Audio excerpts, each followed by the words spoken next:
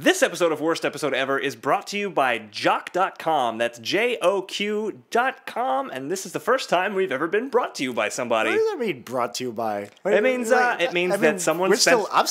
You're still uploading it. I'm still emailing you the file. You're still uploading it. Right. So, Joq.com did nothing to actually bring the episode to you. But brought to you by is still the correct terminology. But they have paid us money, and we love it. It's a company that's run by a listener, and it is a UK web services company, and they do a lot of apps and web hosting and lots of awesome stuff that is probably way cooler than what you guys do for a living. Nerd! Hey, buddy, did you catch a load of that Joq.com? Pardon me? That's somewhat related, Yeah, it's somewhat related. But anyway, it's Joq.com, JOQ.com, and check them out. If you give them the promo code, which is WEE Cruise, all you have to do is you email them to get a statement, what do you call it? An estimate, that's the one. To get an estimate, and you use the promo code WEE Cruise somewhere in your email to Joq.com, they will hook you up with a free year of web hosting, which sounds like an awesome deal. Do we get it on that? Well, you haven't yet. Maybe we'll email Joq.com with the promo code WEE Cruise. Yeah, no, that makes sense, because if we didn't have to pay for our internet, we probably would need advertisers. Yeah. We basically just want to do this show and just make $1 million instead of we're paying millions and millions of dollars. But anyway, thanks to Joq.com, that's JOQ.com. Okay, here we are. Alt.nerd.obsessive.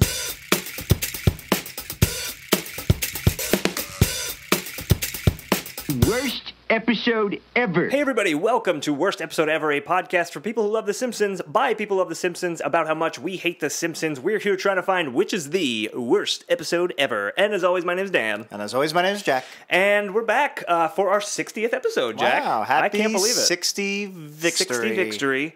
We're doing it. Maybe we'll do another 60. I don't know.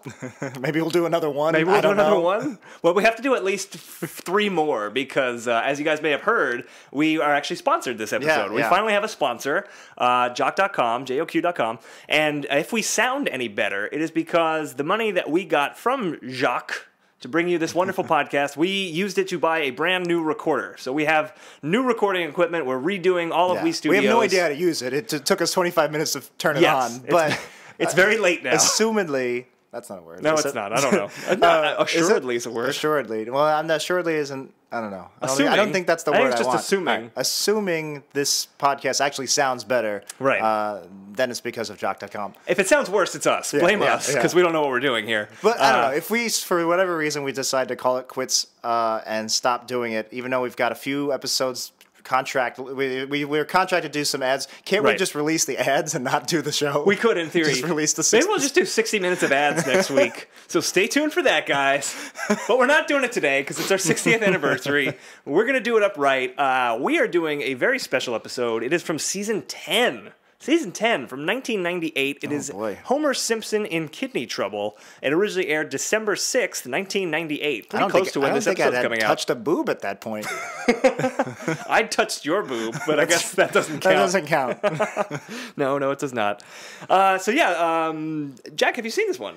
I'm assuming yes. Yeah, definitely. It's definitely been a long time since I've seen it. I've always hated it. I've always been like, this episode is just going all over the place. It's stupid. I really hate it. I hate the third act on the boat. Right. I hate everything about it. I have a feeling I'm going to like it now. I don't know. I feel like after seeing 60 previous episodes and being 10 years removed, I bet you I'm going to find stuff about it that I like, especially now since we're always like, well, they should experiment more. And we'll get into this when we actually watch it, but this is kind of an experimental, the third act at least. It is, and it's an episode that was written by John Swartzwelder, who I think is probably my favorite. He's a hack. Oh, aside from Conan, he's probably my favorite Simpsons writer. I like this episode in general, but I haven't watched it in a few years, and I haven't watched it as critically as I might watch a later season episode. So in my serious podcasting hemus. I don't know what you think, but Hemus and I are very different people. Hemus is some sort of weird, crazy prospector who lives at a bus stop. I am Hemus's lack of denial. That's exactly right. Okay, so we're going to take a break. We're going to watch Homer Simpson in Kidney Trouble. If you guys haven't seen it, you can do so on simpsonsworld.com. If you're in the U.S., it's also out on DVD. I'm sure you can buy it on all of your fancy streaming services, your iTunes and your Googles and whatnot. And if you want to get it on Amazon, or if you want to get anything on Amazon, you should go to our website. That's weepodcast.com, weepodcast.com. Click through our banners, our Amazon links, our Amazon banners, and then shop like you normally would. That really helps the show out. You guys, November was it was our biggest month because you guys have really stepped it up. A lot of you doing Christmas shopping. We really appreciate that. Yeah, next on our list, we're going to try to buy microphones to go with our new recorder. Yes, we'll get there. One step at a time, and then we're going to replay We're just yelling at the recorder right now as loud as we can and hoping it just embeds itself into the... I think it's working. I think it's working. We're getting there, yeah. We're going to redo the whole studio in platinum after we're done with this, so we need you guys to keep clicking through and buying. Okay, so we're going to take a break. Oh, yeah, and I was just going to say... I think this new recorder is working because you're probably hearing in the highest fidelity all of the shit coming out through the Wii Studios window. You're hearing the cars, the church bells. The church bells going off right now. In pristine stereo sound. Crystal clear. Thank you, Jock.com. Yes, thank you. How long do I have to live, Doc? I'm amazed you're alive now. Oh, I blame myself for this. We all blame you. Come on, Doc. There's got to be something I can do to help my dad. Well, you could give him a kidney. A kidney? Okay, fine. So, that was Homer Simpson in kidney trouble. So much trouble, and he was in it. Dan, can we talk about this episode? Maybe like 80 minutes or so talking about this episode? Yeah. I would like to, I want to do something different. Okay. Talk about The Simpsons. Oh, okay. On the podcast. Should I stay outside then? All right, let's, I guess, do a plot recap before we get into anything else. So they're going to an Old West ghost town as a fun vacation day. Grandpa tags along accidentally, and Grandpa drinks a lot of sarsaparilla and really has to pee on the long ride home. Homer won't let him go pee. His kidneys explode, so now Homer has to donate a kidney or Grandpa will die very soon. And Homer decides to do it at first, but then gets very nervous. Then right before the surgery, he runs away and joins a ship, and is the ship of lost souls, and is cast away to sea. But they reject him because he's a monster. He left his father to die. So then he finally builds up the strength to go back and get to donate his kidney. And then again at the last minute he chickens out and leaves. But Hans Moleman runs him over more or less, and the Dr. Hipper takes the kidney out, and all is well. All is well. Very short, very simple plot. Yeah, it actually is when you say it so succinctly like that. Extended first act. There's no kind of situation where it's like, first they go to the mall, and then Bart becomes a rock star, and Lisa goes to the UN. And no, I mean, I guess there's really no B-plot. The B-plot is we check in with Grandpa every once in a while. Right, that's true. There is no B-plot. This is a pretty straightforward episode. But that non-sequitur first act, the ghost town, it's pretty lengthy. Well... Okay, let's talk about this. Let's talk about it. First of all, I think the Ghost Town stuff is probably the strongest stuff in this episode overall. Mm-hmm. But you're right, it is a non sequitur in that it doesn't measure into the kidney plot, except it's a place to get Grandpa away from home, and they have the long car ride, and he can have a lot of drinks and kind of be stuck in the car, and Homer won't let him go to the bathroom. And you're saying it's a non sequitur, this whole Blood Gulch stuff, but it's at least couched in character. Like the episode starts, the Simpsons are already on their way there. It's like a family kind of fun vacation. It's a very like you standard classic Simpsons opening. It is, and then it just so happens that the car breaks down in front of the retirement castle, and we realize it's Grandpa's. Not only is it Grandpa's birthday, but the Simpsons have forgot. They don't want Grandpa to come, and he reluctantly, for Homer, joins them to come to Blood Gulch. So it's the fact that it's not just the Simpsons go to the Old West town. Right. It's the Simpsons kind of are forced to bring Grandpa. Like, it's just that little tweak of a difference makes it tie in more into the episode, I think. A little tweak is a good word for it, because that moment where they pick up Grandpa, and also actually right before that moment. So the episode opens right away with, before they pick up Grandpa, they're just mentioning, oh, this Old West town looks fun. They're reading the brochures. Right. There's like they're excited about the 2 o'clock, 4 o'clock, and 6 o'clock tumbleweeds. Oh, and there's 40% more rootin' tootin', Jack. Yeah. So like some of those jokes were good.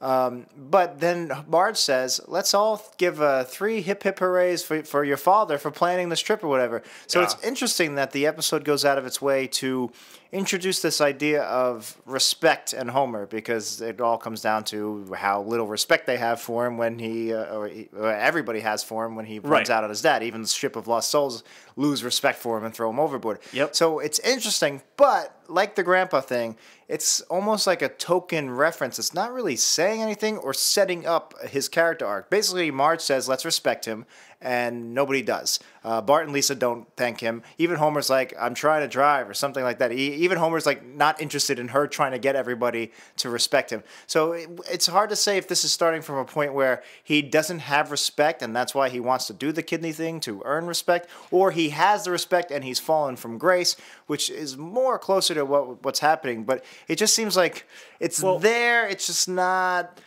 attached. We're getting ahead of ourselves a little bit, but the kidney thing, I don't think that's him like trying to get respect, because he has no idea what he has agreed to when he says he'll give Grandpa a kidney. No, it's not. But that's why I'm saying that's why it's weird that this respect element is there, but not really being.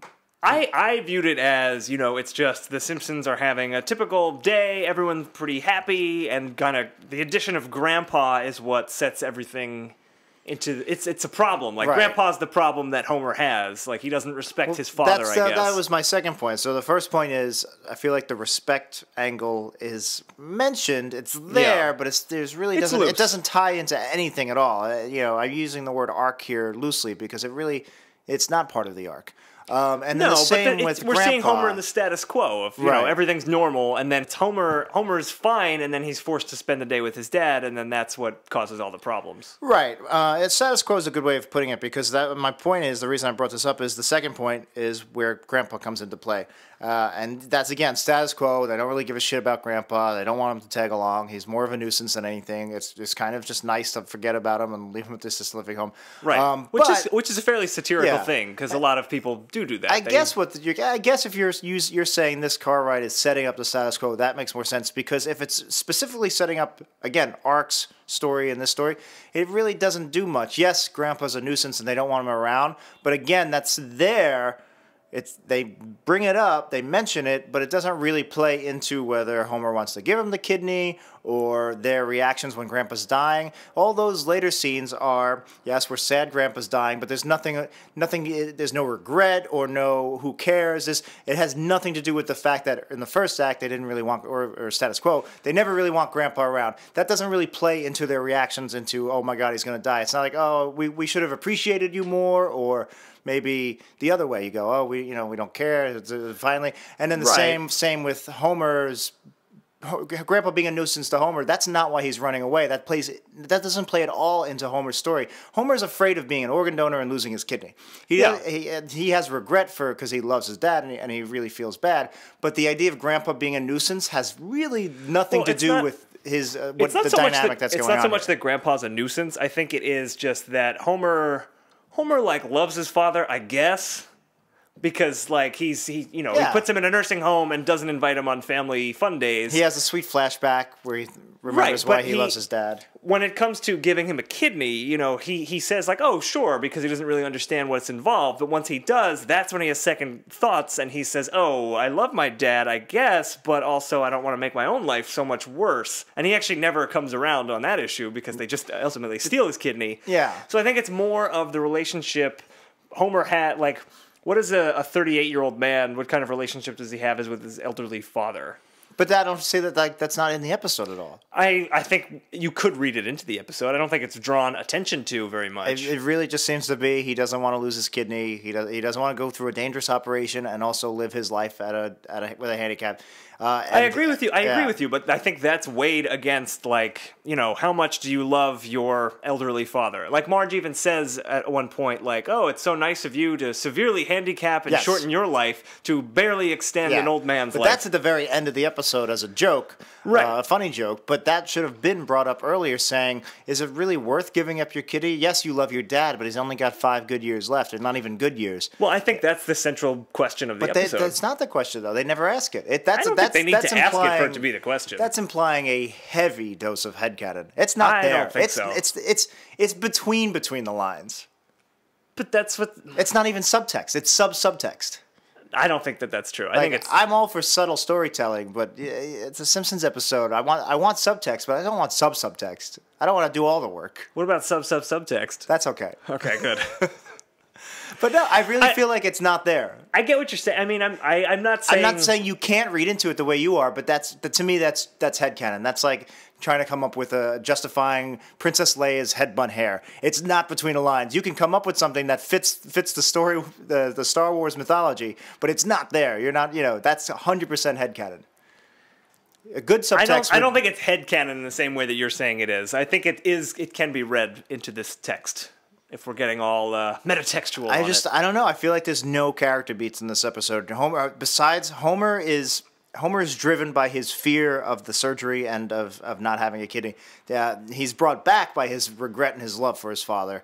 But the question of leaving is not. It was really just strictly. I would actually argue that that's not what brings him back. What brings him back is being a pariah and everyone else hating him. Which is even more selfish. It is. I agree. I mean, I don't think the father-son dynamic between Grandpa and Homer is resolved. In fact, it ends with Grandpa dancing away, having stolen Homer's kidney. I guess to sum up what my problem is here is.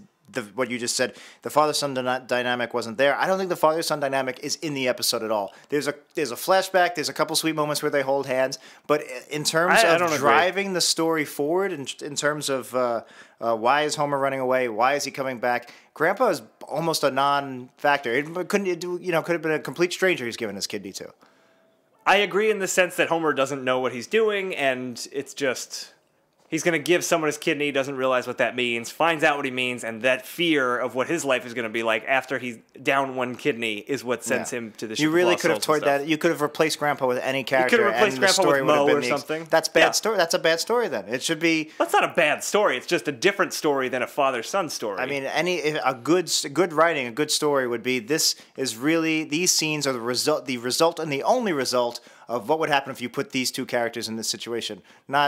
It becomes more plot than character-based if you can kind of just use variables and say, let's throw Moe in this one. It's like when they pick three random Springfielders for a random crowd B plot or something. Right. It doesn't matter which ones. I don't think it's quite as bad as you're making it out to be. I think there is some Grandpa-specific stuff. Maybe it's just from when we see like the B-plot-ish stuff of Grandpa. Like, let's say it was Moe that Homer was giving his kidney to. Homer might still feel bad. But people aren't going to look at him as badly. Right, that's a good point. It's your father, yeah. Right. All right, that's a good point. Yeah. I guess that's my only point. So no, I'm definitely exaggerating my points because I'm just trying to wrap my head around what's exactly. What's wrong with this episode? What's missing for me? I feel like, again, I want to go back to those two first points. They set up something about respect with Homer. Marge's like, let's give him hip hip hooray. I don't really buy that they set up something about respect with Homer. The hip hip hooray I don't think they did either. It was just a gag. I don't think they did either. But it's interesting that it's just there. And then also with Grandpa, Grandpa being a nuisance. If anything, it's showing that Homer is someone who takes care of his family. I mean, I think this is a bit of an extended reading, but to say that Homer is like, Homer planned this trip and Homer's driving him to Bloodbath Gulch and he's doing it with a smile and he even enjoys himself. He's wanted for lewd behavior. We'll talk about that later. But Homer has kind of made everyone happy, and then he's also the one who makes Grandpa's kidneys explode. Well, I want to talk about that too. Yeah, no, we'll definitely get there, but I think there is something there. I agree it's not like the strongest, but... Yeah, I don't know. I mean... There is an A to B to C to D plot in this episode. Yeah, story-wise. But just, I don't know. I don't think it's being informed by character dynamics at all between him and his father. Or very little. Very little. Subtext. I mean, if it was subtext... Then you'd be fine with it. I'd be fine with it. Okay with it. I'd be cheers to that. I mean, I don't know if you've read anything I've written recently. Problem I have is definitely I do subtext where I'm like, it's there, and people are like, this is boring. I don't know what this is. So like that. So I'm fine with 3 or more subs. I read Pete Pole. I read the Pete Pole story. The Pete Pole, that was subtext. Yeah. He wasn't just representing people. All right, he was also pulling. It was a mankind, and he was pulling. All the Pete's. That's the subtext. Oh, okay, I get it. It's between the lines. Okay, I think we've spent enough time on the kind of overall stuff going on. Just a couple of quick things. We talked about the car ride stuff, but just some things just quickly to mention. Homer is driving, and Lisa notices that the check engine light has come on, and I love that Homer's solution is, oh, the piece of tape must have fallen off, and he just has a piece of tape that covers the engine. That is, like, to me, a quintessential John Swartzwelder line. It's yeah, so, and I very classic. Very working class. You know, that's exactly what the world I grew up in. Yeah, yeah. No, it's and that's like I Homer. That's a classic Homer action too. Yeah. Like, oh, whoops, the problem. He's not ignoring the problem. He has a solution. Right, but it's his own like convoluted, like real easy solution that doesn't actually solve the problem. But what was the subtext behind picking up the sticker? I think the tape represents his regrets at being a bad son. I'm not sure the tape was informed by Homer as a driver. Check engine meant check your relationship with your father. Yeah, because if you can you give that kidney? The heart is the engine. Well, the broken down car is Grandpa's broken down body, and Homer has caused the car to break down, much in the same way he caused Grandpa's body. He thinks he could just put a piece of tape on it and it'll all be better. That's it. But he's wrong. At some point, you have to check that engine, bro. At some point, check that engine. Check that engine, bro. I love you, Dad. I love you too. Wait, are you my dad? Hey, Jackie boy, I'm so happy to hear you say these good words about me. Oh. All right, I'm going to see myself out. Thank you. See me on a week cruise. Also, I really like in that opening driving scene, when they break down at the retirement castle, there is a Night of the Living Dead kind of parody thing of Grandpa walking towards like a zombie. They get to the window. I love Jasper is with him. Yeah, and he taps on the glass, and Lisa like goes, ah, and he also goes, and then he just slowly walks away, which was a weird animation. The noise was very great. There's another line in that scene I really liked. What was it? Where Homer says, "Is this about why is the gold town so far away?" Yeah. And he says, "Oh, it's because they're stupid. That's why. That's why everybody does everything." Yeah, I love that. Yeah. That's another great like classic Homer line. And it was also not just that's why everybody does everything. That was icing on the cake. But the first part of the joke is Lisa giving him the right answer. The town was there because that's where they found the gold. Yeah, right. And he's just like, it's there because it's stupid. That's a perfect response you give when you ask a question out of anger and somebody gives you a reasonable response, and you're not happy with that. No, it's stupid. Yeah, definitely. Yeah. So they get to Bloodbath Gulch, which is this ghost town. Blood Gulch, but not Bloodbath Gulch. Blood Gulch is the name of the level from Halo, right? The one we used to play. I think so. Yeah. That was the one level we'd play. Yeah, I think that's true of everyone who played Halo. Yeah, I think it was Blood. Yeah, it was Blood Gulch. That's interesting. Yeah. So this is Bloodbath Gulch. This came just first. Just interesting comparison. Interesting notes, like Lost. We're just tying up the connections. Yeah, we're like Lost, where you just do token references that really have nothing to do with anything. And there's no payoff. Yeah, it was all a magic. Subtext. That's right. Hope Damon Lindelof is listening. Actually, I'm just trying to point. This will be in the deleted scenes, but. You and I were big fans of the official Lost podcast. Right. Maybe this shouldn't be a deleted scene because you're about to drop a pretty big WEE lore bomb right here. This was the first podcast I ever listened to, the official Lost podcast, because I was such a big Lost fan, and so were you. And you and I both loved it, and it was the fucking weirdest podcast. So it was the two writers of the Damon show Lindelof who and are Carlton not Cuse. Broadcasters. They're not actors. No, they're just geeky writers. They were the showrunners for Lost, and they would just every week just talk. And it was originally supposed to be, I'm guessing, like a fan Q&A. Like they would answer emails, try to like explain some stuff.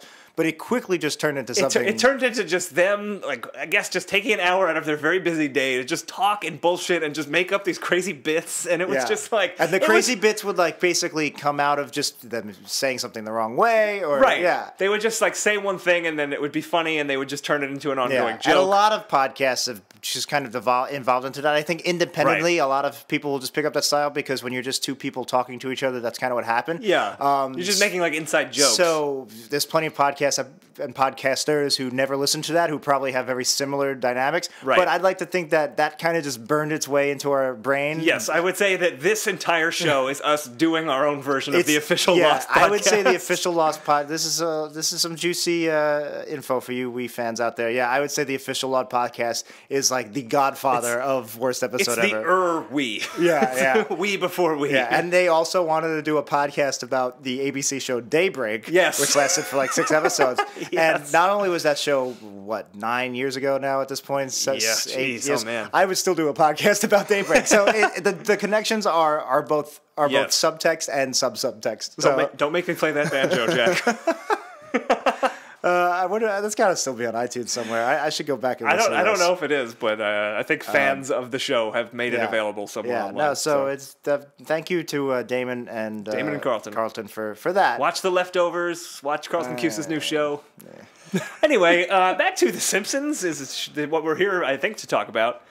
Bloodbath Gulch, that's where we were. Yes. So I love the scene with the tour guide talking about all the prostitutes. Yeah, Marge goes, guys, we're actually going to learn something. This is it's great that this is a field trip where we're, it's smart and educational. Yep. And then he immediately just talks about prostitutes. And like prostitution was the backbone of this town. There's the brothel, the whorehouse, the cat house. They're going to go see them all. And they're going to go to the mission, and there's lots of prostitutes in there. All of that I just think is really, really funny. Marge's reaction to it is also great. I love it. It's also, this I would say is more subtext. It's not subtext. Okay. But it's subtext in that it's just a general parody of when you go to these types of tourist spots, I guess would be the term. Yeah. I mean, we grew up next to one on Staten Island. It's called Richmond Town. Scenic Richmond Town. Scenic Richmond Town. And it's a small village that existed during the colonial times. I think Washington stayed there during the war. Yeah. And they've tried to keep it as in good condition as possible. They try to make it look as period as possible. Mm-hmm. Some of, maybe one or two of the houses are still from that period. So you go there, and yes, the tour guide gives you some trivia. You might try their sugar plums, some token kind of. You period. Make a candle. Yeah, exactly.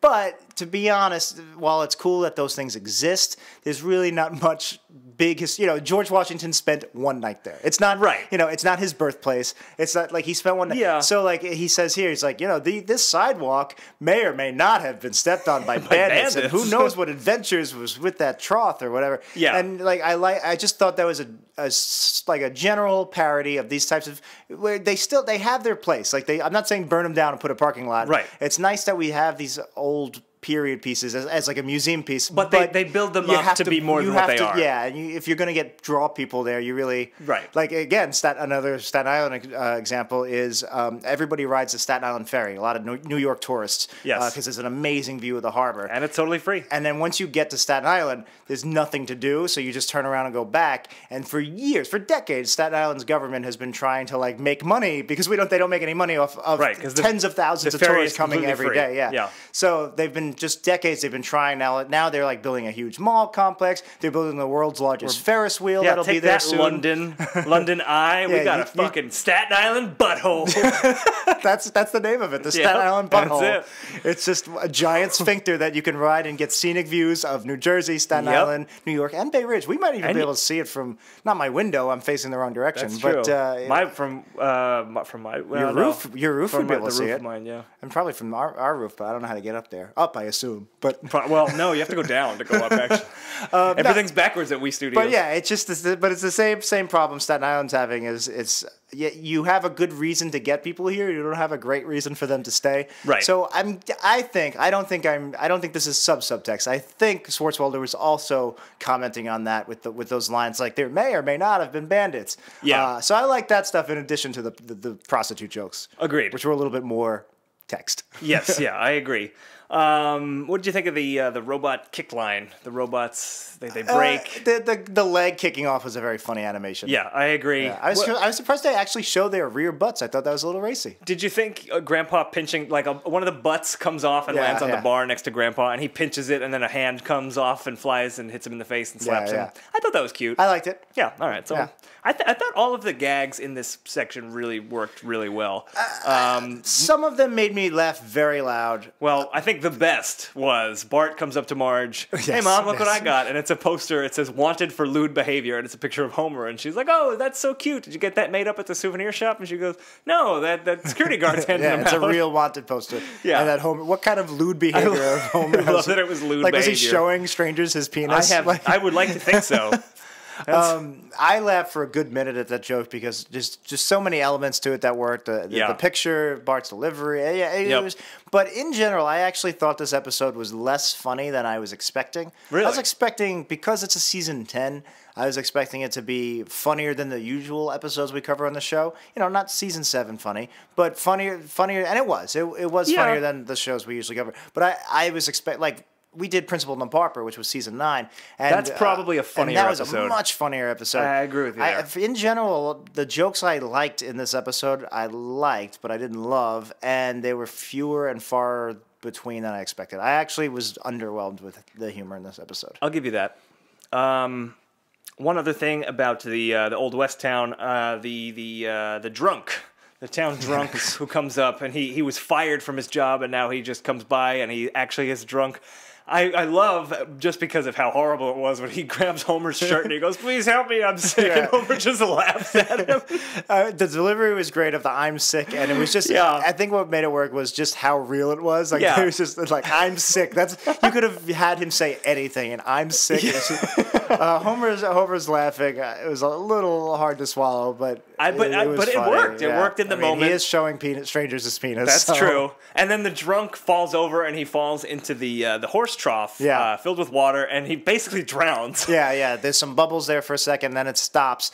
Right, and everyone's like, "Oh, I'm sure he'll be okay." And then the bubbles stop, and it's just a beat there, and then one of the tourists just takes a picture, and then it cuts out from that. It's a really extended, slow-paced gag because, he falls, there's bubbles, it stops, then Lisa says, "Should we help him?" Then there's like a half beat, then Bart says, he knows what he's doing. Control, Then there's like a nice full beat, and then you're waiting for the scene to end, and then the camera click was it was perfect. So I love slow extended.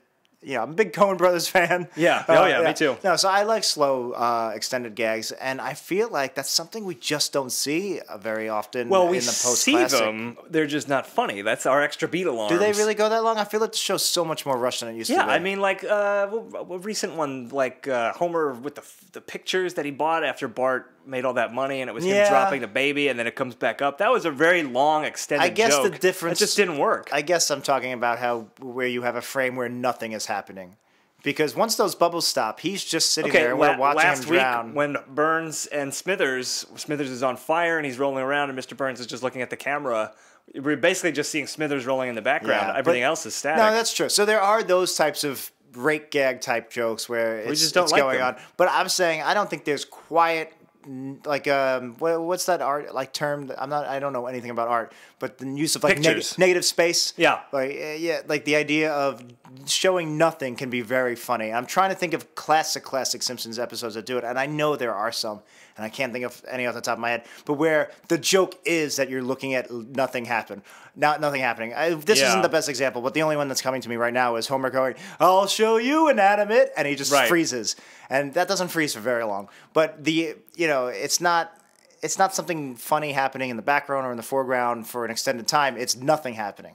I'm trying to think of other examples. Well, but the nothing happening here is this pathetic drunk is dying and no one's doing anything. Yeah, no, I loved it. I'm saying the use of negative space, I guess. The use of nothing happening, which I feel like was much more prominent in the classic era, and I can't think of any goddamn examples. I feel like that is something we just don't see anymore in anything. I feel like we don't have the attention span. They're too afraid to have nothing happen for too long. I guess you could be onto something. They certainly do have jokes go on for way too long. I won't argue that. Definitely. But I don't know if they do. They have nothing go on for too long. Right. So it's time to leave the Bloodbath Gulch, and they get in the car, and Grandpa has to pee, but Homer won't let him because he has to get home to watch Inside the Actors Studio with F. Murray Abraham. What'd you think of that? Because so this is my big question. Okay. Is this jerk-ass Homer?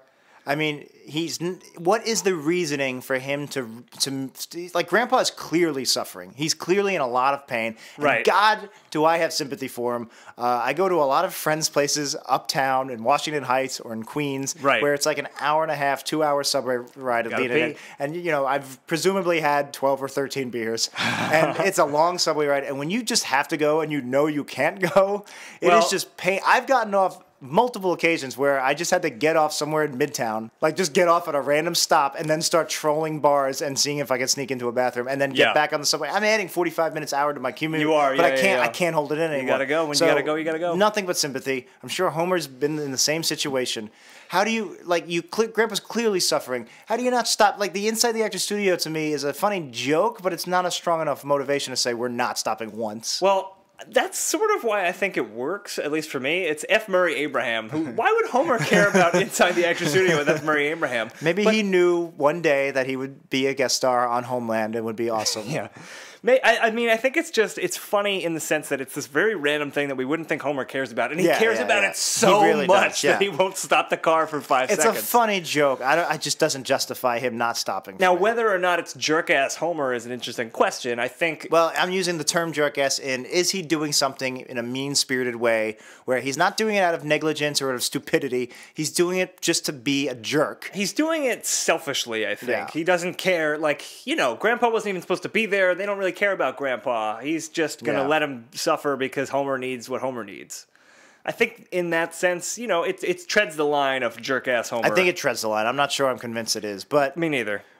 I just really like him going F. Murray Abraham. It's a very funny line. I just feel like they needed more for him to not stop once. Right. If he was keeping it to himself, that's one thing. But he was clearly like, I'm in pain. Right, and they pass by like the world's largest toilet. It's hard for me to reconcile. It's hard for me to not think less of Homer. To think, it's not hard for me to not hate Homer. I hate jerk-ass Homer. I hate when Homer does things. I love when he does things out of stupidity, even though they're bad to other people. It makes me laugh. But when he's being a jerk, when he's being mean-spirited, I hate him. And it's hard for me to not hate a guy who is okay with his old man father suffering in the back, in pain, having to pee. So here's something I wanted to bring up, and I think it ties into what you were just saying. You did this to your dad last week. I did this to my dad. He can rot. I don't care about his kidneys. They have Grandpa's kidneys pop. Yeah. They explode. It's very cartoony that they pop. It's not like he has renal failure, his kidneys go into disrepair. You can't really play that. Exactly. That's my point. They intentionally make it this cartoony problem. Like, Grandpa's dying. It's still very serious. The mortality aspect seems to be played pretty straight. Right. They're sad. Even Hibbert has a sad laugh. Right. But it's always, we're sad because of this cartoony thing where your kidneys exploded inside of you. Something that can't possibly happen. I mean, you could actually have kidney damage and something bad happen. But I think it's Homer's kind of jerkness is mitigated a little bit by that, where it's not... I guess. You're right. The result is this over-the-top cartoony thing. It's the results, well... I'm saying just very, very little. Yeah. This is still a comedy show. It's not going to really be like, Grandpa's got kidney failure. No, the bursting kidneys works for me. It works okay for me. It works that they really treat it as if it was renal failure. It's really just a shortcut for renal failure because Grandpa gets renal failure. It doesn't play well in the TV guide. Yeah. That's a little too real. Yeah, exactly. But the emotions, exploded kidneys is not. The emotions are real though. The emotions are. The music, everything. They play it very sad, and like Grandpa is going to die. I love when Hibbert says your eating days are over. yeah. No, and I'm glad they do because Grandpa's mortality is key to whatever story is going on here. No, the cartoony aspect doesn't really. I don't know. It makes sense to me. It makes sense. In terms of mitigating, they have to do it because in terms of mitigate. See, to me, I guess it doesn't mitigate Homer's quote unquote jerk ass behavior because just a little because the emotions that come after are still played real. So it's still like, you still killed your father by not pulling over for 5 minutes. Right, but it's still in a more comedic you killed your father. Does that work? Yeah, does that change your mind? Yeah. I'm going to do that if I ever get arrested for murder. Just go, I killed your husband. Why'd you kill my husband? I was just sick of him taking away my dad time. Damn it, Ethan. I'm sorry, Jangle, that you have to find out this way. Why did Ethan pop in your head? I was thinking Mission Impossible. I don't know why. Oh, okay. I was thinking Ethan Rom from Lost. That's Tom Cruise's cousin. Check our deleted scenes, folks. Yeah. And this is also in the deleted scenes, probably. Is it? I don't know. It's subtext. I might just be referencing things that aren't here at all. They're in another episode that were released later in the week. So I wanted to point this out. Homer finds out that Grandpa's kidneys popped, and he's like... Hibbert says, that probably explains the popping noise you heard. And Homer seems more concerned about his muffler or about his car than about Grandpa. And then there's an axe break, and when they come back, Homer's actually, then he's concerned, and he immediately wants to help. How can I help him? I didn't even think about that. I just saw the muffler line as, yes, it's an easy joke to make with sound effects. Yeah, I didn't love the muffler thing. But you're right. That totally makes sense that... the subtext is that Homer cares more about his car than Grandpa. Yeah, that's very interesting. Yes, and then the next... But then we come back from the commercial break, and then Homer's like, well, how can I help? Right, they wanted to end it on a joke. Right, exactly. That's exactly right. But then when they come back, they have to set the stakes for Act 2, and it makes... Yeah, it's a little It's a little false. It rings a little false. I mean, the muffler thing, I didn't love it. No. Yeah. It's a lot like the joke of when Homer had heart palpitations. I think it's your heart and it's on the last pump. Oh, he goes to the mechanic to see what it is, and then he finds out it's his heart. It's kind of the same joke. Yeah, I mean, it could have been muffler, could have been anything. They just wanted to make a joke like, oh, that's what that popping sound was. Right. Yeah. Yeah, I guess it rings a little false that they have to then reorient the character at the beginning of the second act. So it makes it seem like the joke is not worth it. Right. I'll do it. But if I die during the operation, will you do one thing for me? Oh, anything, sweetheart.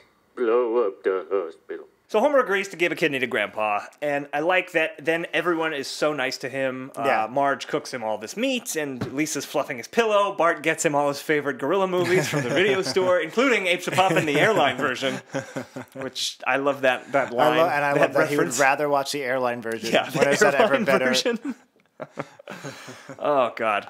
Speaking of Homer everyone being nice to him, I love the line, I'm the luckiest man in the world now that Lou Gehrig is dead. That's a great line. Great line. Very and classic. Homer's delivery, perfect. Yep. And then we see, you have anything else about that scene? Nope. I don't think so.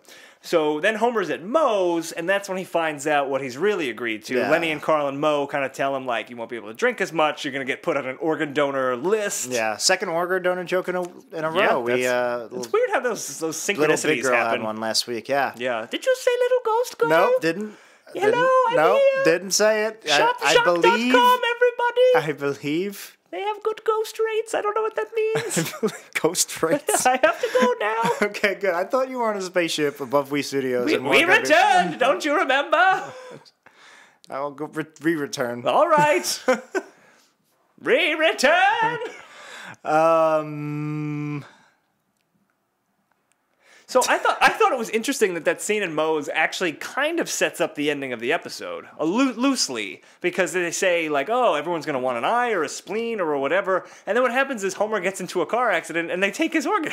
Like, they take his kidney. That's a stretch. I mean, he already signed up for the kidney. If they had taken That's true. If they were like, oh, we also helped yourself to a gallbladder. But it's interesting that the fear that they put into Homer is that his organs are going to be taken without his consent, and that's kind of what happens. That did seem to be a fear, too, at the time in the culture. I don't know if it still is, where people didn't want to sign up for being an organ donor. You think that the paramedics won't work as hard to save you, which is ridiculous. Yeah, it's kind of like, I can't imagine. The paramedics don't care about your eyes going to some person who needs eyes. Jerry Orbach's eyes need to get to this. That's too inside. Yeah. It's very cynical. Yeah. I feel like that's dissipated. I don't know sense. I hope so. I mean, I'm not an organ donor, though. I remember I got a fake ID when I was in college before I turned 21, and they made me an organ donor, and they didn't ask, and I was like, the fuck? Organ donor? I'm going to get drunk before I'm 21. Yeah. I'm going to get hit by a car because I don't know what I'm doing. Yeah. And then they're going to take my organs because they think John Hamish from Boston, Massachusetts, age 27. Was that your name? No, it was Jack McCone, but I did say it was from Boston. So it would just be, I don't know. I was always like freaked out that they gave me an organ donor. I also tipped the guy a lot of money, and I felt like such an asshole. I was like, do you tip for illegal activities? Like, no, you don't need to tip. I mean, like, just because they're doing something illegal, shouldn't you still tip? Like, I remember it cost, the thing cost like $120, $130, and I gave him $200. Wow, that's a hell of a tip. I didn't know what the tipping was. In retrospect, I was like, do you tip 50, 60%? You tip like 60%. Yeah. Well, tipping like 15, 18% didn't seem right because it was illegal. I thought I don't think you need to tip anything. I thought you always give them a little extra to go, yeah. Good job on the I gotta say, I don't do enough illegal activity to know for sure, but it seems like you overtipped. When you buy drugs, I don't buy drugs. I don't buy drugs. When you buy drugs, shouldn't you tip the guy? Especially if it's like, I believe you call him and you meet them at like a spot where there's no street light or whatever. Like, he's coming out of his way, or so you learned this from movies too. Yeah. So don't you gotta give him a little tip? I mean, you tip the pizza guy for coming a few blocks down. The pizza guy has a reputable business that the prices are set not by him. A drug dealer is setting his own prices. So you're saying because they're overcharging, he makes his own hours. Oh, absolutely. It's okay not to tip? I wouldn't know from experience. Do you tip hookers? Oh, yeah, all the time. Yeah. I mean, so they say $300 for an hour. I usually tip my prostitutes like $200 to $300. I'm a big spender. Oh no, is my wife going to listen to this? I'm sorry. Assuming you're joking because your wife might be listening to this. No, but in general, if you... I am joking because more than just my wife might be listening to yeah, this. Ethan might be listening. Ethan? Oh no, Ethan! I thought he was dead. No, I mean, if you're using a hooker, say she says $50 for a blowjob, do you not give her like $55? Like, I have never been to a hooker and I have no idea what the protocol is. Yeah, I would imagine no. You don't tip the hooker. I wouldn't tip the hooker. I feel like she'd be offended.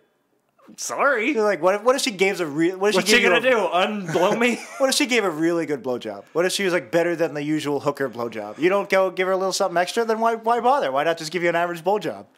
Where's the incentive? If they go the extra mile, all right. More like the extra inch.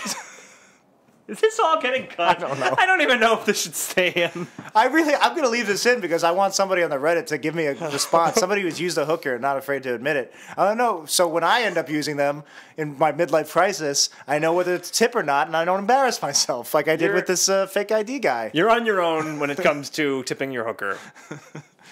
Well, I'll tip her. I'll stick my tip in her. Back to The Simpsons. Yeah, I like the line. So then they all start looking at him, and Moe's like, "Yeah, I really want that buttocks." Can I have your buttocks? Yeah. I mean, if you die. Yeah, I like the idea. I like the line. Quit harvesting me with your eyes, as opposed to quit undressing me with your eyes. Yeah, I like that line. Liked it too. And so Homer now very much does not want to give up his kidney. He realizes what it actually means. I like where he says to Marge, "Oh, I don't need to give Grandpa my kidney. We can give him that artificial kidney I invented." It's just a beer can with a whistle glued to it. I love that both before and after the Thomas Edison episode, he always seems to be building or inventing things. Like that robot, or that's why yours doesn't work. Yeah. The spice rack. No, it just seems like Homer accidentally, because of the sake of a bunch of different individual jokes, Homer accidentally seems to have this... he likes to be a handyman, but he's not. He's very unhandy. I mean, I know a lot of handymen. None of them have ever tried to build a kidney, but... Yeah. Well, they might. I don't know. You don't know. And also, what reminded me of the Itchy and Scratchy land and other episodes was Marge saying, "What is it with you and robots?" When Homer fights with the Wild West robots. Right. Oh, that's true. I didn't even think of the Itchy and Scratchy land episode. This seems to be at least that one, but I feel like there's other instances where Homer kind of pisses off an animatronic thing or a robot, and they go after him. Yeah. I think it's more the Simpsons writers' knack for like Asimov type jokes, but it's funny that I like that line. What is it with you and robots? So Homer agrees to do it, and he says, "Marge, I want you to do something for me." And she's like, "Anything, Homer." In case I die. In case I die, burn down the hospital. Blow up the hospital. Even worse. And Marge goes, I said I'll do it, so I guess I will. Yeah. And I love that. Like that's a character rooted joke. And not only is it ridiculous, but it's character rooted for both of them. For both of them, yeah. Homer would want revenge on the hospital, and he would want it in like a cinematic blow up the hospital type way. Yep. And Marge clearly thinks it's the wrong thing to do, but she made the a loving promise. wife, she would say, "I'll do anything you want," and then she would stick to her promise. I love it. And she was like not happy about it, but she was. You get the impression that if he had died, I think Marge actually would have blown up the hospital. She would have dressed up as a nurse. She would have visited Two-Face first, and then she would have walked out, hit the switch. It wouldn't have worked right away. She would shake it. She'd, "What's going on?" And then the hospital would explode, and she'd hop on a school bus and drive away. You want to know how I got these scars? From my breast surgery. That's true. She did have it. So then Homer goes to the hospital. He fills out the standard form, which protects them for all gross negligence. Which you point out when we were watching it that you thought that was a really good Swartzwelder type line. Because that's an institutional thing. That is true. They basically make you sign all these forms, and they are just it's in there covering their own butts. What makes it Swartzweldian is that he brings it the subtext to the text. Yeah, they say it out loud. Yeah, but it's there. It's something that everybody deals with in everyday life. Right. And then, so the operation's about to go down. Dr. Herbert turns his back. They cut to the hospital. They cut to an exterior of the hospital. And you hear that riff that I might have started with Dog of Death, but they've definitely used it in hospital scenes before. And it's do-do-do-do-do. So that is actually a... It's apparently a reference to the theme music from Ben Casey, an American medical series from the 1960s. Okay, that makes sense. To me, it I never sounds knew that. like I've never even heard of that To me, show. it sounds like the stereotypical TV sound of any show in the Right. 70s and 80s. Yeah. Cut to the exterior shot, and it's I very just know dramatic. like you said, The Simpsons have used that as like the dramatic hospital music going on a number of years. So. Yeah. The reason I want to bring it up is, we're not really a trivia show. If we were, we'd probably have a lot more to talk about with each episode. Right. But in terms of us being a post-classic Simpsons podcast, I feel like they don't do that as much anymore. We've talked about how they don't have the exterior the scene sound setting effects. music, yeah. And I don't know if we do that when they certainly must have hospital scenes. I don't know if they would bother doing the do. I don't remember hearing that little musical sting for a while. in any episode that we've watched for this show. You would think we would have brought it up then. Yeah. All right, that's just So interesting. Interesting to know that, how is the show different? People want to know. Village Voice wanted to know. They came and asked us. That's true. How is the show different? That's one of them. That's one subtle way it's different. One subtext way. Subtext. So they're in the operating room. They're in the OR, also known as the operating room, which I already said. Oh, are they? That's pretty It good. doesn't quite work, but it sort of worked. That's Rushmore, right? Yeah. Dr. Hibbert's scrubbing in. 1 second, Homer's there. He turns his back, and when he turns back around, Homer is gone. I love that there's an open window with like drapes, like as if it was in a kitchen. Blowing it, yeah. The wind's blowing it. They're on the ground floor. It's just a field outside, and Homer has run out the window. Is it directly recalling, or is it just more of a trope, or is it directly recalling One Flew Over Cuckoo's Nest? It's probably... That's a good question. It might be a reference to it. Yeah, the open field especially. Yeah, exactly. Which I don't even remember if that's in One Flew Over the Cuckoo's Nest. All I know is it's in the Cuckoo's Nest parody in the Michael Jackson episode. Yeah. It's really all kind of smushing it all together. mixes in my head. up in the brains. It's very hard to separate real life or real pop culture items from the Simpsonized version of them. Yes, it is. It can be. Homer runs out and leaves Grandpa to die, and that's the end. That's the act break there. I think that's a big part of why this episode was so heavily requested, because people really hate that Homer would leave Grandpa to die, even though he's the one who put him there in the first place. Yeah, clearly I'm not as enamored with this episode as you are, and I have some fundamental problems with it. But I will say, in its credit, the fact that Homer leaves his father to die, that's something I feel like I could see us saying that with a new episode plot where we say, oh, Bart marries a pregnant woman or something ridiculous. Homer leaving his father to die is one of those ridiculous things. I wish they would have done more with it, but I don't think they failed the story completely where I'm like, this is ridiculous. The way they had set it up and the way they follow through, it makes sense. Exactly. Yeah. That's what I was going to say. Like, Bart marrying a pregnant girl. None of that makes any sense. It's all completely crazy. Yeah, I wish this episode would have done a better job, but compared to a lot of the ridiculous plots we've covered on this show, I think... We at least understand. Yeah, I don't have that fundamental knee-jerk, like, oh my god, I can't believe you left his father to die. Right, we understand. Like, Homer's scared. Homer's Homer. Like, he's a dum-dum. That beat made sense following the previous beats. Yep. So the beginning of Act 3, we start off, not only had Homer run away through this open field, but he was on the railroad with like a little push cart. Yeah, he goes down there and it's just like a very you talk about how cartoony it was that Grandpa's kidneys explode. It's cartoony that Homer's escape would involve the very... That's very John Swartzwelder. Very, and like Looney Tunes. He always loved like the hobo bindles and things. Yeah. Like that was always him in the writer's room. I bet you, and I'm saying Looney Tunes because they always like those things too, and I bet you Swartzwelder just grew up with those cartoons and that had a huge influence on him. I'm sure. But then when Homer's driving the hand car on the street and he like parallel parks it and it's tough. I didn't mind it. I didn't mind it. I was thinking, why bother? Like, why is he doing this? It was fine. It was a funny visual to parallel park a Kalamazoo. Yeah, right. But like, I guess it just took too much time, and the payoff wasn't as good as the time it took to set it up. It was, I don't know, it's always funny to see things get wrecked on The Simpsons, and him wrecking the asphalt pavement with the thing. That I got a mild kick out of that. I got a mild kick is a good way of saying it. That's when we come to this whole sea thing. Like, Homer winds up at the harbor, and all of this... I guess it makes sense, like, if you've become a pariah because you've done something so heinous. The idea of escaping to the sea where... It sort of makes sense, right? It's the closest you have to basically leaving civilized society, Yeah. I mean, it shows that Homer didn't really put much thought into this because he's basically giving up his entire life just because he didn't want to give him a kidney. Right. If you start thinking about it in grounded character terms, he's fine with leaving Marge, he's fine with leaving his kids. He's living his entire life. I feel like you start to probe too deep into this episode and it really falls apart. Right, which I think is part of the problem with the episode. Yeah. I mean, that's why this episode has a reputation, I think. Apparently, this whole Ship of Lost Souls bit was something that George Meyer came up with. This is coming from the Wikipedia, which probably got it from the commentary of this episode. Right. It's a bit that he had pitched, and they kind of worked it into this episode.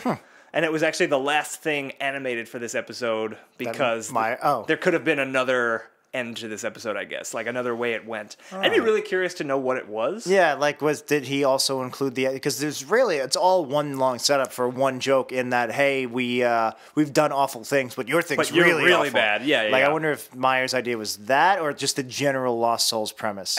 I feel like the harbor stuff at least had to have been in there. Maybe it was just Homer going onto that ship and all the weirdos, but yeah, I don't know. Interesting. Like, where do you go? Where do you take this episode once Homer flees the hospital? Like, what would the third act be if not going to? If anything, it kind of has that vibe of like those novels you would read, or maybe still do read. Those like where the drifter who just doesn't know where to go in life, and not necessarily like Kerouac or anything, but I feel like I've read a lot of books, especially growing up. So maybe they were more young adult, maybe not. I don't remember. But a lot of books where there's just like kind of this aimless wandering, and you don't know where you're going. I mean, I don't remember exactly Moby Dick, but was Ishmael like Ishmael? Ishmael. It's Ishmael. Ishmael.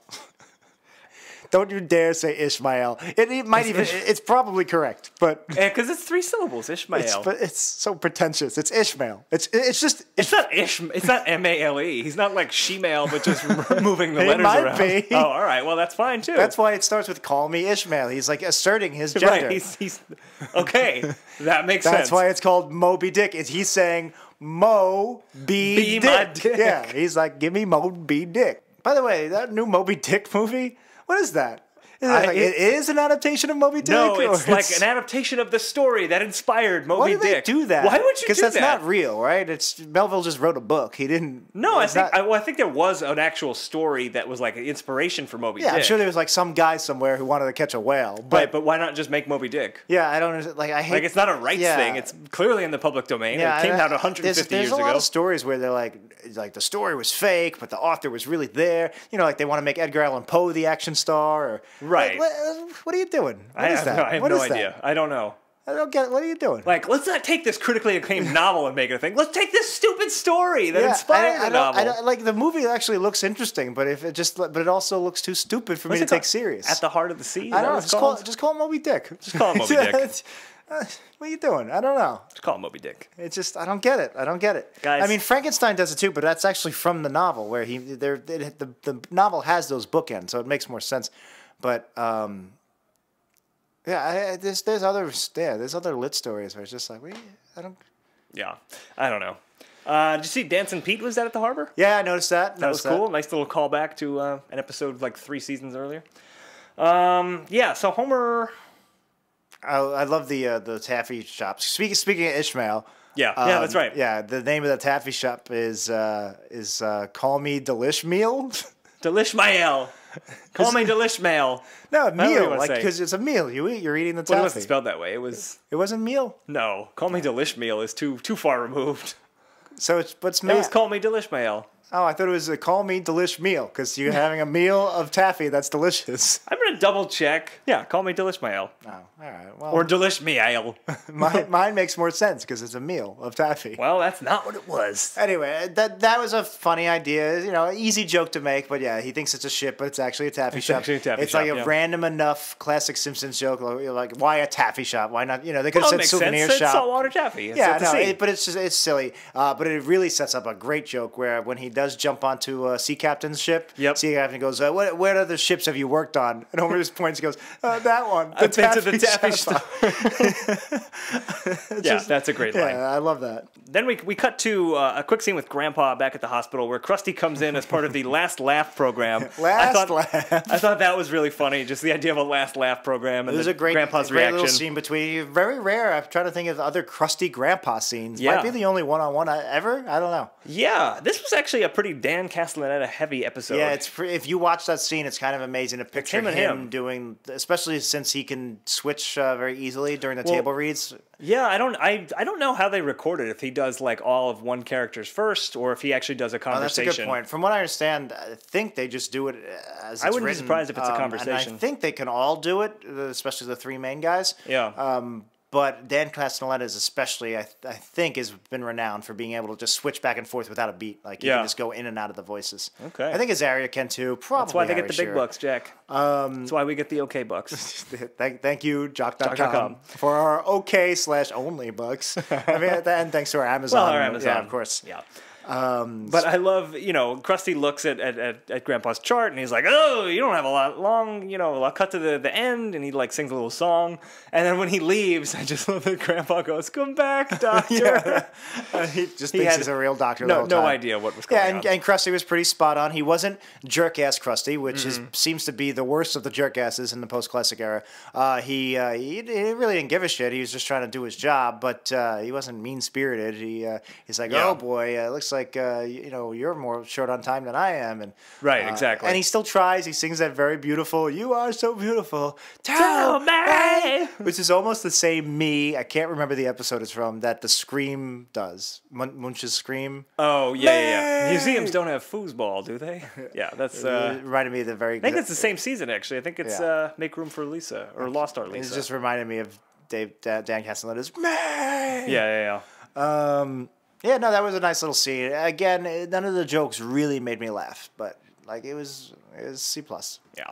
Okay, so let's talk about the Ship of Lost Souls, aka Honey Bunch, which is the actual name of the ship. Besides being George Meyer's idea, I get that the characters themselves are stereotypes or tropes of movies we've seen before. Like one was film noir type one was people. outright Peter Lorre, which is a very easy caricature to do. Yes, it is. Jack, I'm here in studio. Stimpy? Ren? No, Ren, right? Ren. You idiot! You idiot!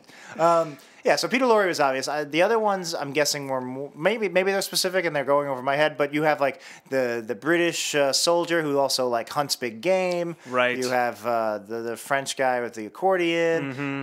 The woman in like the wedding bridal dress. Yeah. So they seem to be more tropes than any specific reference. Yeah. But is the idea of them all being on some mysterious boat, is that?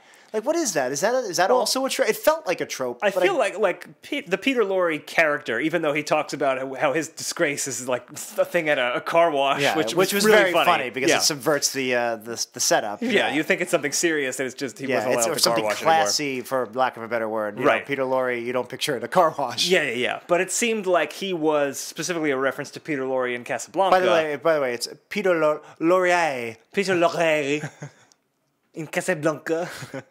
No, it seems like it's a reference to his character in Casablanca, and in that movie, like, everyone at Casablanca was like a misfit, kind of, hiding out. Crossroads. Like, it seems like this is just a bunch of characters at a crossroads. Yeah, it reminded me of a Twilight Zone episode. I feel like there's a lot of those where a bunch of random people come together at a bus station or a diner or something. Right. I was just trying to think if there was literally a movie or something that they were referencing. I don't think it's a specific reference. Where there was a ship full of random types. But listeners, if you do think it's if you do think it's a specific reference, let us know. It's interesting because it's Simpsons is written by people who grew up with pop culture, and it's very much informed by that. And it's so that this scene really wouldn't exist without watching decades of TV and bringing all these elements together. Sure. So it's very broad, but at the same time, it really feels like a specific reference we're just not getting. And I don't think it is, but it's weird that it feels like it is. That's the sign of a good kind of homage, I guess. I guess so. Yeah. It's like it feels like it's referencing something we don't know. Exactly. But as far as we know, it's not. If anything, it's just referencing that broad swath of decades of pop culture that's kind of just worked our way into us. That the same way worked their way into the people who wrote it. Exactly. It's just a weird feeling that it feels like I've seen it and it's specific, but it's probably not. Yeah. The idea of a ship of lost soul. It just seems like I've seen it. I like the British guy in the British Army khaki uniform. Yeah. I like that he says, wait till we get to my story. It has tigers. We never see his story. And then later on, we're just a lot of, misfits, thieves, and tiger stabbers. I just like that we never get the story, but we can figure it out. There's a continuity there. Yeah. It's subtext. Yes, it is. No, it's subtext. But it's funny. Like, we didn't need to get the story to get the a joke. Right. I also liked her line where it's very classy and they're setting the mood. It's mysterious, and she's like, "I'll tell you my tale, a tale of heartbreak and lost souls, and if anybody has to go to the bathroom, do it now. I don't want anybody walking around during my." I didn't love that because it breaks the mood. Yeah, I guess it's just like I get what they're doing, but I just didn't find it that funny. All right, fair enough. Yeah. And then Homer tells him what he did. He didn't give his kidney to his father, and then he ran away. And they all pick him up and they throw him off the boat. I remember this being, and even in the introduction, you can tell because I kept referring to this as the third act. Yeah. And it's really just this one scene, and it's all one big joke. They do this entire long moody setup to set up their reaction to Homer, saying, "Oh God, that's much worse." I thought there was more there. I thought there was going to be a couple of scenes. No, I mean it's the third act is the whole Homer. He doesn't learn anything from them specifically. It's really it's all in service for this one moment where they go, "Well, that's terrible." Well, he does learn that, oh man, if even these misfits and this lost soul ship won't have me, then I can't go anywhere. I should just man up and go back. It seems like it's a lot of story for one advancing beat. I agree with you, but I think on the whole it works. Yeah, I mean, I do love when he falls in the water and he goes, "That's the last time I trust the strangest people on earth." Yeah, right. Like that's a great line. Yeah, that's good. I like that he gets shipwrecked or he washes up on the ocean. Yeah. And he sees a father and son building a sandcastle, and that's another thing. And he goes, "Okay, I've got to take the first step to getting my life back." And the first step is him stepping on the sandcastle they were building. And the kid's like, "Ah!" That was really funny. But it's interesting. Again, like it's there. I can't really fault this episode, especially compared to newer episodes. Everything that they need is there. I just feel like it's the most minimal effort. It's just the bare minimum. So basically what it gets him to change his mind, like, we've seen a lot of episodes where, like Lisa goes gaga, or in the one where she meets her best friend, where she basically changes her mind out of nowhere because the story demanded it and they needed to wrap up the episode. I don't think that happened here, I don't think this happened here, but I still think it's the bare minimum. So basically, Homer, there's two things. Homer is just leaving. He's done. Nothing is pulling him back. The only thing that pulls him back are the 1-2 punch of everybody kicking him off the boat because his story is much worse. Right. And then seeing the father and the son bond. Yeah. Those two things. I think that's plenty. You think that's enough? Yeah. I mean, he's also realizing how hard it is to, what the hell's he going to do? The only thing that really justifies it for me is that when he does get back there, he still can't do it. It was enough to get him back there, but still not enough to fully convince him. Really, nothing ever does fully convince him. Nothing convinces him, yeah. Which it works for me. I'm in a weird place with this episode because I can't really give you any good reason why it didn't work. It just felt weak. Yeah. I mean, it was definitely... I can't say... The episodes we've covered that I hate, even like last week's, I have a black and white answer. This didn't work because they didn't do this.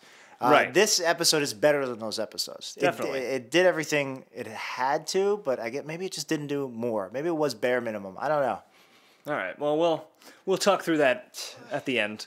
I just got a couple of other quick things to bring up. Yeah, so let's just talk about Homer gets back to the hospital. He goes in, but then he goes out. He's not fully on board, and as we said, he never gets fully on board.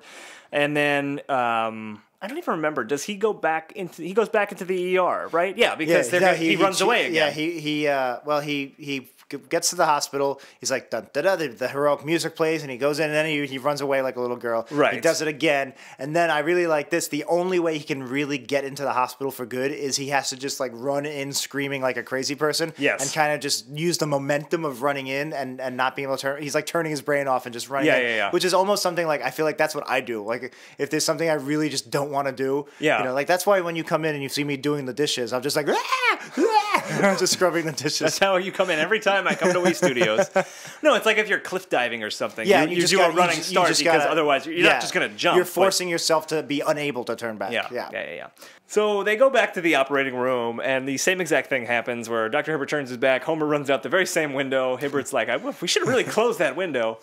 Which is a funny I don't line. think he does reference the window the second time. I think he only references the first time. Maybe he said it the first time. I was waiting for it, and I was like, oh, that's weird. And you think that line should have been in the second one. Yeah. Anyway. All right, I'm misremembering.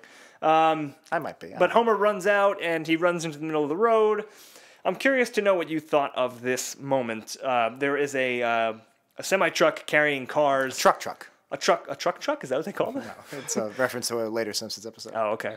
It's driven by Hans Moleman. It's carrying a bunch of cars, and he stops short right in front of Homer. The truck doesn't hit him, but then the car on top Well, there's falls. a beat of safety. Like the truck just stops short, and then Homer just goes, misses him. Right, and then the top car falls right suddenly on Homer. falls right off, yeah, and lands right on top. Did you like that? I really liked it. Yes. Really? Yeah.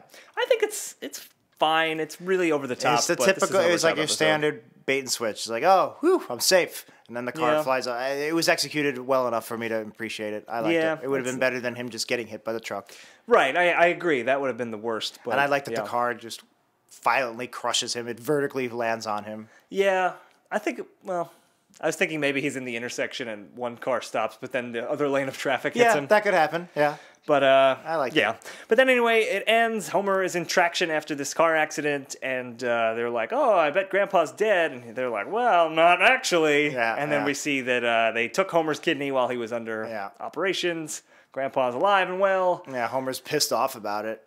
Homer's pissed. I guess like he was pissed because he really didn't want to lose the kidney because it weakens him. Right. But you would think he'd be almost relieved. He's like, hey, I get to be the hero again. Like I was probably saying in the deleted scenes, but how I would say like I would want to be blacked out and for the thing to happen.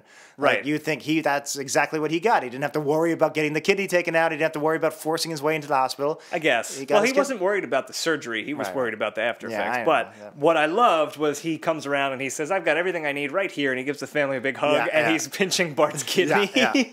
And he's like, Dad, you're tickling me. Yes. Tickly. Yeah, and then Bart slowly realizes. Yeah. I and love then that. it ends. Yeah. I love that. That's a great ending. Makes sense. Yeah. My story of jilted love is long and bittersweet. If anyone has to go to the bathroom, go now. I don't want you walking around during my story. My story's better. It has tigers. So that is it for this episode, Homer Simpson and Kidney Trouble. It is time to rank this episode, and we're going to do that on our 4-factor analysis here. We're looking at the humor, the integrity, the production, and the originality of the episode, the Hippo scale as we've come to know it and love it. Let's put 2 minutes on the clock. Beep, boop, beep. And we're doing 0 out of 5, each of these topics. Jack, the humor of this episode, what do you got? 3.5 might be too high. I might even go 3, but I'll say 3.5. 3.5 is dead on where I was going to say. Lewd joke. I liked Marge's blowing up the hospital. Yeah, I think there's a lot of great jokes in this. I think the third act is probably the least funny of all of them. But yeah, I think overall this is a pretty good episode. I feel like I might be going high. I don't know. The integrity of this episode. This might be an interesting one. Yeah, I mean, we said it was borderline jerk-ass, but not quite. I don't think Homer is a problem here. And that might surprise a lot of people because of the whole, like, leaving his father to die. But the way that it happens, and it's not... Homer doesn't say, like, I want to kill my dad. It's just he's looking out for himself, which is something that I think Homer would do. Yeah, I mean, there are some pluses in, like Homer asking Marge to blow up the hospital and Marge agreeing to it. Those are both rooted in character. Yeah. So I won't go terribly low, but I don't know. I feel like Homer was not acting the way he should have. Being afraid of the being too afraid for the surgery, stuff like that, that's very relatable. That's fine. I guess I just don't know. I really can't get past why he would why wouldn't he just pull over like Grandpa pee on the side of the road? Well, then we don't have an episode. I know. I'm going to go above average. I'm probably say a 3 on this. Really? Yeah. All right. I'm thinking 2, but I'm worried that might be too high. I'm wavering between a 1.5 and a 2. Okay. Production of this episode. There's some nice looking things. I thought Bloodbath Gulch was well animated. The Ship of Lost Souls, that whole thing was nice. There's nothing amazing about it. The Taffy Shop. Yeah. There's nothing amazing, but I'm saying above average as opposed to below average. Yeah. 2.5. Okay, you're going exactly average. I'm going to say a 3. And finally, the originality of this episode. What do you think? I'm thinking I like a lot of this episode. I really don't think this is a bad episode. It's kind of, I would say it's on the better side of season 10. This idea of Grandpa needing help and Homer agreeing and then not knowing what he got into and then kind of running away. I'm into that. I think it's a good concept for a story. It could have been done a little bit better in spots. I'm probably going to say a 3. Yeah, I love the idea of Homer having to donate a kidney. It's a good Homer does a thing. Classic idea for a Simpsons episode. Very fundamental. Homer does a thing. They really blew it, I think, with the Homer Grandpa dynamic. I feel like that should have been a much bigger part of the story. But maybe I'm thinking I'll just take more points off for integrity and not take it away for originality in that case. Because structurally, I liked it. I liked the third act. I liked the Lost Souls. I wish they did more with it. I like the idea of him running away and just becoming an outcast of society. It felt like it all needed a little bit more on spread throughout. Like it was just evenly distributed in its underwhelmingness.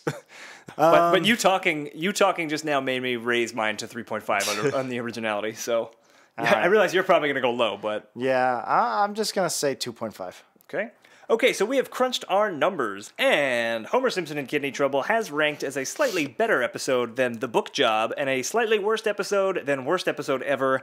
That puts it at number 48 on our current list. Nice, I like that. It's slightly worse than the worst episode. Slightly worse than the worst episode ever, which is surprisingly high on our list. So, me? Worst episode ever thinks that worst episode ever is not the worst episode ever. What's so hard about that? So thanks, everybody, for joining us on our 60 Epivixtery, or whatever the hell we said it was. 60 episodes deep. Mr. Mixia Yep.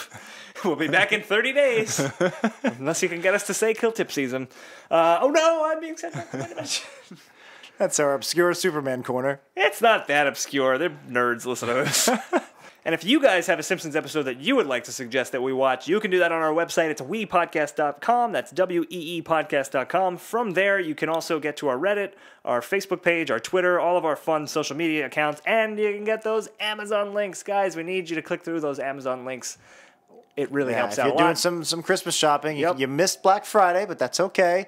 You'll probably still put it off until December 23rd. I certainly will. And that's okay. But whenever you do it, just click through that Wii. And we're a little fuzzy on the logic. I think what we've come around to is if you add it to your cart while you're through Amazon. I think so. Some people not positive. Some people come up to me and say, "Oh, I already had a bunch of stuff in my cart, but I didn't do it. But is it okay if I go to your go to your link and then just click purchase? Does that work?" And no, I think you have to add it to the cart, but I'm not positive. I mean, try to use this every step of the way. Just clear your cart, click through, add it to your cart, and check out. That'll definitely work. Guys, just sell everything you own. Guys, just rebuy it on Amazon through Wii. Consume. What is wrong with you fools? And if you're in the Brooklyn area, Woohoo Classic Simpsons Trivia is tonight, if you're listening to it the day it came out. If you're listening to it any other day, you missed it. But it comes back around. It's the first Thursday of every month. I co-host that with friend of the show, Dan Ozzie, and that's at Berry Park in Brooklyn.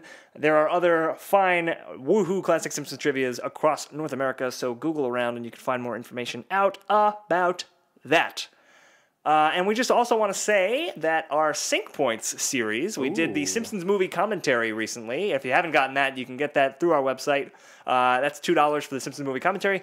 That was such a big hit, we're going to do another one. There are no other Simpsons movies. Thank God. Yet. So we're going to be doing something for Christmas, something different. Right? We're doing a little for the holiday season. Little Christmas movie. We are going to watch Home Alone 2, Lost in New York, and we are going to be doing a live commentary of that. That's going to come out, I want to say, December 15th? Yes, I think probably. so. I think so. In a week and a half or so. Yes. So get ready. So if that's something that interests you guys, you can check it out. Maybe you got some time off late December and you're looking for something to watch. I think it's on HBO Go. It's streaming on HBO Go, HBO Now. It's probably on HBO a lot. Maybe it's on right this second. You can catch it. You might have it memorized like we do. Yeah, I know it pretty well. Oh, you're cooking.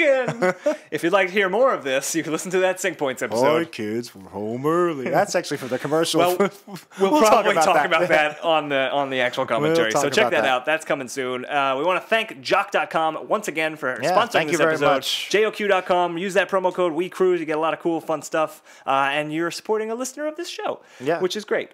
And personally, on Twitter, I'm at ThenDanSays. I'm at Jackie No Breaks. And check out my Use It in a Sentence Facebook page. It's I've been remembering to post it up lately, so there's actually been a lot of new posts, pretty much Monday, Wednesday, and Friday.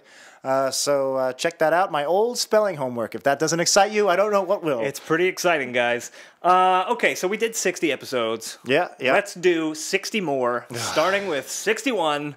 Coming back next week, we are going to be watching Season 15's Today I Am a Clown. Oh, I bet you it's about Barney. Probably about Mo. So Season 15's Today I Am a Clown. That's what we're going to be watching next week. So we'll listen to that. That should be fun. That's it for this episode. So my name is Dan. My name is Jack. And we're going to cut all of this. Especially that stuff about Lost. Which was a Godfather. There There's old Curly. He played the town preacher until we laid him off, but he still hangs around. Help me, please, I'm sick. But it's funny, Marge. The guy's sick.